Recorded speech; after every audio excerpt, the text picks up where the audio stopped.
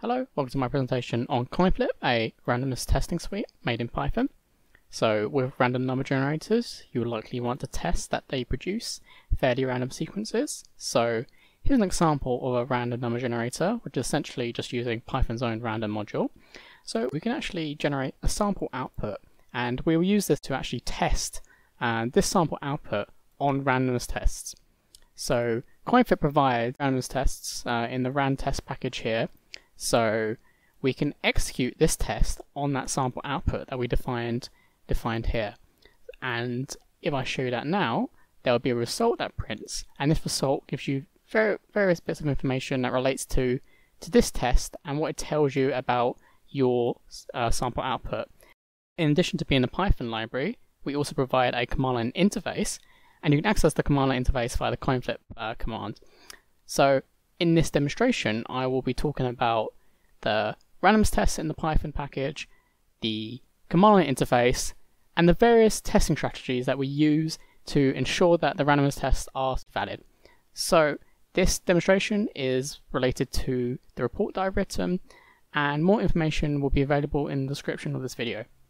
So without further ado, let's get started. So let's start looking at the randomness testing package in coinflip. So I'll start a Python interactive shell.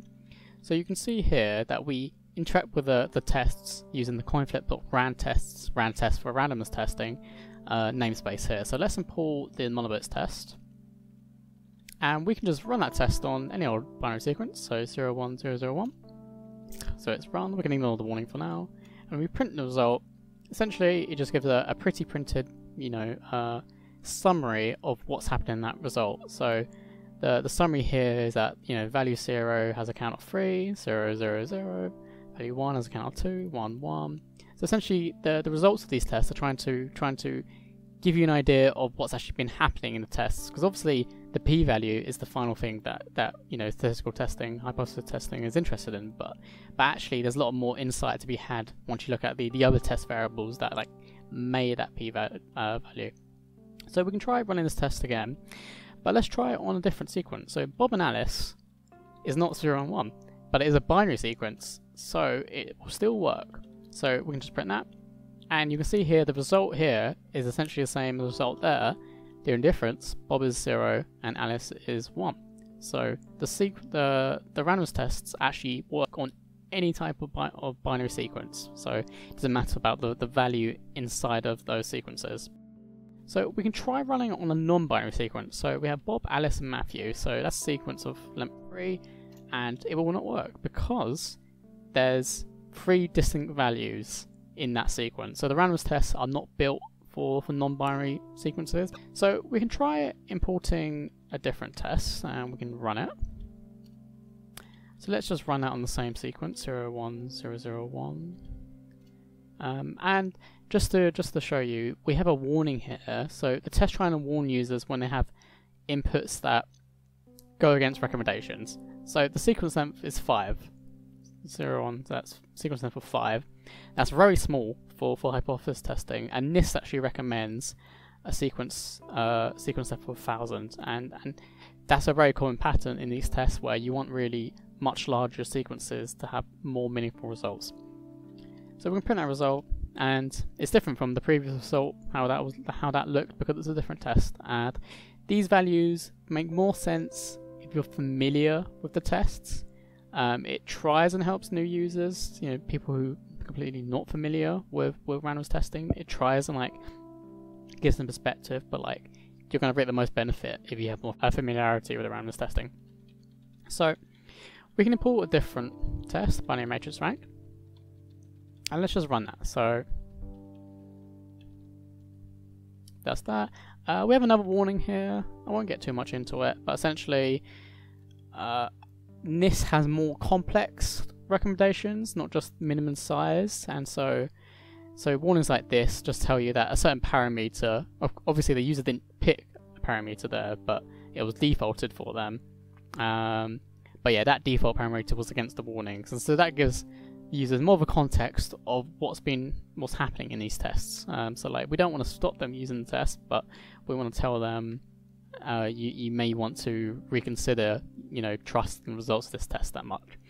So we print that result, and it's different to the other two because they're different tests. Once you're more familiar, you'd understand what this is trying to say. So we can try running the test on a different sequence, this time of length 3. So that is a binary sequence, but it gives an error because the binary matrix rank test and other tests have minimum requirements. So for example, the binary matrix rank works with matrices, and the smallest matrix you can have is 2 by 2, which is a length of 4. So a length of 3 just cannot be run. So we can't give a warning here. We need to tell the user that you cannot do this because the test is just not built for this sequence. See all of the randoms tests, you can look at documentation. The docs are very basic right now, but if you're interested in the randoms tests, you can click at the reference here, and essentially I just list every single test that coinflip currently implements.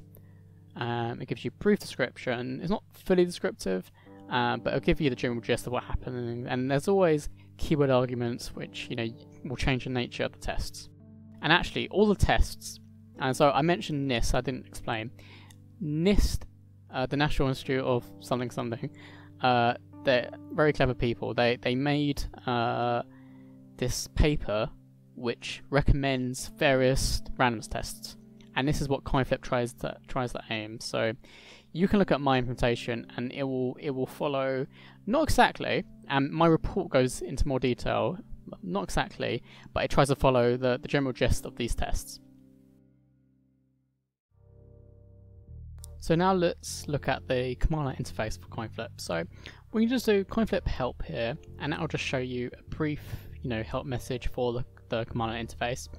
What I'm interested in showing you now is the store system. So stores in coinflip essentially are folders that consist of RNG output and the results of testing the RNG output, and it provides an abstraction to the user so they don't have some messy file system when they run multiple tests on multiple RNG output. So if we just do coinflip ls, that just says coinflip, what stores do you recognize right now? And coinflip currently recognizes no stores.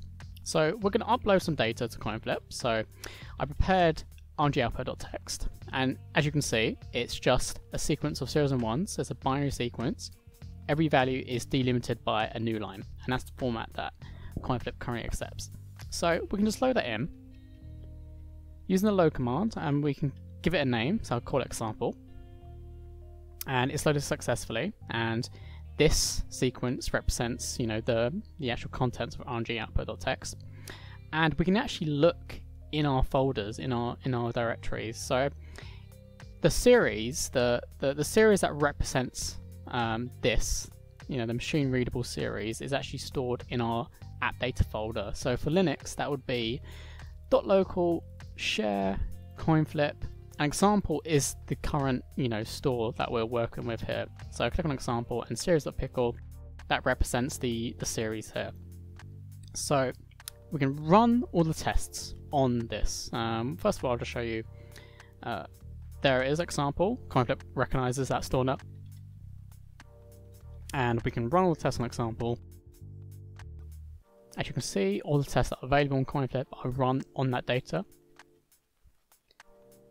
You can actually look at the folder here, and now there's results.db, which is the saved results. And if you remember before, there's this pretty printed message that the results give out. So the monobits test, it's the test statistic and p-value, and this is for all of the randomness tests. It always gives you a statistic and p-value, and then it gives you a summary of something interesting to that test itself. And when you're more familiar with the randomness tests, this becomes more useful and interesting. Warning messages are pretty in the command line interface. Using the Python interpreter, it's very messy and confusing, so it's still obvious to the user, but it's not, in your face. And the same with error messages. It's just it's descriptive, but there's no annoying traceback or anything like that. In this specific example, the sequence length of 114 is too small for longest runs test. So when there's an error in the test, it just skips the test. And there's warnings here that relate to both the length and some property. Typically, these warnings, the ones that are after the sequence length warnings, are typically, related to the sequence length. So it just runs all the tests, it gives you all the test-specific results, and this would be interesting when you're interested in a particular problem. Like, for example, we have a fail here, so you can look at overlapping template matching, and you can see what the problem was. This is probably an opportunity for you to use it to learn what this test means and why it failed. But typically, with such a small data set of 114, a test is going to fail. It's not particularly good for randomness testing. So we can try and upload another piece of data. So RNG output 2.txt is just a larger version of the one before, just zeros and ones, delimited by new lines. So we can load it in. I'll call it example 2. See, it's quite big now. So we can coinflip ls, and now example 2 is next to example. We look at our app data folder, and there's example 2. And that's series.pickle, and that's what this is. So we can run a test. We can run specific tests in coinflip as well, which is quite useful. So I've run the binary matrix rank. You see here the results.db currently only stores the results of this test. That's the only one that's been run. You can remove stores as well, so when you're done with them, you want to organize your folders. I'll do coinflip ls. There's now no example 2 there, no example 2 here in the app data folder. We can remove all of our stores, that'll remove example. And yeah, that's the basics of the command interface. We can look at the documentation, and it will just give you a list of all the commands that are currently available in coinflip. And so with that, you should be able to use it. So onto the testing. The tests are located in the test folder in coinflip. Let's start with the random testing tests. It's confusing, the terminology, I know. We can run a specific example on our test suite. So for example here, I'm running a example which is in the NIST paper. So in the NIST paper, it describes its tests. So like this is the description for the binary matrix rank test. It gives you some information, but what we're interested in is the walkthrough that it gives, because every test has a walkthrough given with an example. So there's an example here of a binary sequence. This is the sequence. There's some keyword arguments here, and it essentially runs through what the test should do for that sequence, and it gives us a final statistic, and it gives us a final p-value, and that can be all programmatically defined in this, a example tuple. So essentially this tuple is just a named tuple, and it essentially just defines the example that was given by NIST. So using just this information, we can run our tests, so our version of the binary matrix rank test, and we can give it these bits and these keyword arguments, and we can test whether it gets a statistic and a p-value which is basically the same as this. We do this for pretty much every randomness test we have. I'll give you another example of the discrete Fourier transform test, and this is where it fails. So I'll just show you quickly. This is the definition of that test I just ran. There's no keyword arguments, it's fairly simple, but it fails. So one of the interesting things is if we have a failure here, we can test this same example. We can use the same example on a different test suite. So currently, we implement adapters for 2 test suites, one by student Gordon Reed and one by David Johnston. So we can run the same test case on their suites, and you can see they both fail. So in this example, it's actually quite interesting because our p-value here is the same as, student Gordon Reed's and David Johnston's. So we all got the same value, but we all got it wrong. So I talk about this more in the report, but essentially the ability to compare our results to, the results of other suites is actually very useful in having a greater understanding of whether NIST is correct, whether we're correct, or whether there's some other conclusion. So beyond that, we actually have something called property-based testing, and this features quite heavily in our testing strategy. So we use a library called Hypothesis. Hypothesis is property-based testing. What that means is that we define the parameters of input. So I'll give you an example right up here. We tell Hypothesis, can you generate a binary sequence? That's all we say. and it generates a sequence of 0 and 1, and then it applies this sequence into the monobits test in coinflip's own randomness testing suite, and also the testing suites of Student Gordon Reed and David Johnston. And essentially what we do, we execute with the same sequence, and we see whether we get the same p-value at the end. So if we get the same p-value, then that gives us greater confidence that our tests are valid. And hypothesis essentially generates bits in many different random, unpredictable ways. So we have 0, 1 here, 1, 0 here, 1, 1, 1, 0, 0, 0, etc., etc. And you have all of these different kinds of input sequences that are being applied to our test and the other suites that we adapt. And essentially, we're just trying to figure out whether we're different from other suites. Doesn't necessarily mean we're wrong, but it means that we should explore it more if we do have differences with other suites. So the monobits test is very simple because you can only pass a sequence. There's no other parameters to pass. But we have the frequency within block test, for example, and all the other tests that have additional keyword arguments. And so hypothesis can actually generate composite inputs. And I'll show you what I mean in a second. So this example here is another binary sequence that's been generated.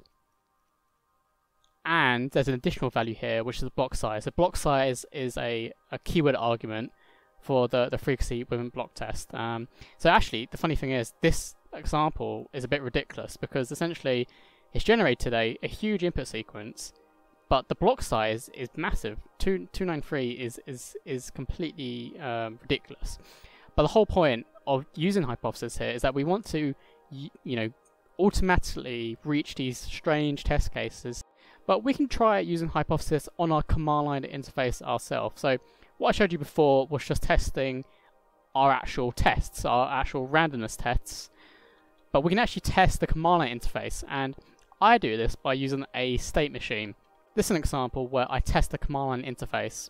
So if you recall, we have this stores concept, and I want to test that the stores concept is robust, like the abstractions stay. So essentially what hypothesis does here is that it generates these stores. If you recall, stores are essentially folders in our local operating system's app data folder. So it generates these stores, it removes these stores, it does some tests with these stores, and essentially hypothesis is trying to break our command line interface. I'll give you an example. So here's the start of a new test case that hypothesis is making. So it initiates this state machine, and it adds a store. It adds a store with this sequence. So an example here was it adds a store, then it tries to find that store, this store v1. It tries to find that listed, if you recall, on the coinflip ls command. So essentially we're just testing the state, the abstractions of coinflip are robust. That's what we're testing essentially. So we add a store, we add another store, we remove a store, and essentially all of these methods, there's only 3 methods in the state machine, but they happen in random sequences. They happen in, if we go right to the top, we've got very basic examples. We add a store, and then we finish. And then later on, we have more complex examples. Like we just add loads of stores, we just add stores and remove stores, and all of those commands, we want to use them quite regularly when we make changes. We want to test that our changes don't break anything. So we use something called tox, and tox is a command line wrapper. So you can see here that we've told it to basically use all the tests that we want. So this was the cli-roots test, that's the command line interface testing that was above here. We've got some other tests, the comparison test, and then the test ran test and examples. That's just all the examples from the NIST paper. Now, Tox especially allows us to use this in continuous integration quite easily. So, for example, we use Travis. Travis is a CI service that is linked to our GitHub repository. So, every time we push a change, it just runs Tox. You can see down below, this was the same output that we had in the command line. We use Courage as well. It's not really been looked at too much, but essentially it tells us what code our tests are actually covering, which is quite useful. So another thing we do is use continuous integration in the Windows environment. So Travis, I believe, runs on Linux, but we want to run it on the Windows environment because we want, you know, Windows users to be able to use coinflip. So I don't have a Windows machine, so it's very useful actually to use AppVeyor here to run our tests on the Windows machine. But in the report, I do mention like one very helpful bug that was found using AppVeyor. So yeah, the testing strategy in coinflip is probably the most important part, because I have no statistics background, I have no cryptography background, but I can still kind of say to users that coinflip is a robust piece of software because we test our tests against NIST's own examples and suites which are based on NIST suite.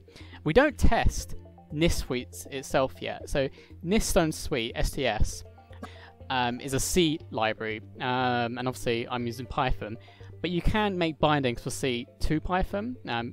C Python is based in C, so it's a fairly simple process. So in the future, we definitely want to be able to interact with NIST's own test suite in coinflip testing. That'd be very useful. But currently we use two open source Python projects, Random, that's by student Gordon Reed, and SP800 something, so a generic name by David Johnson. Both of these were academic implementations, really. They were for learning purposes more so than practical purposes. Even these two implementations gives us further insight into like how our random test compares. But yeah, it just gives us more confidence on the actual practical validity of coinflip.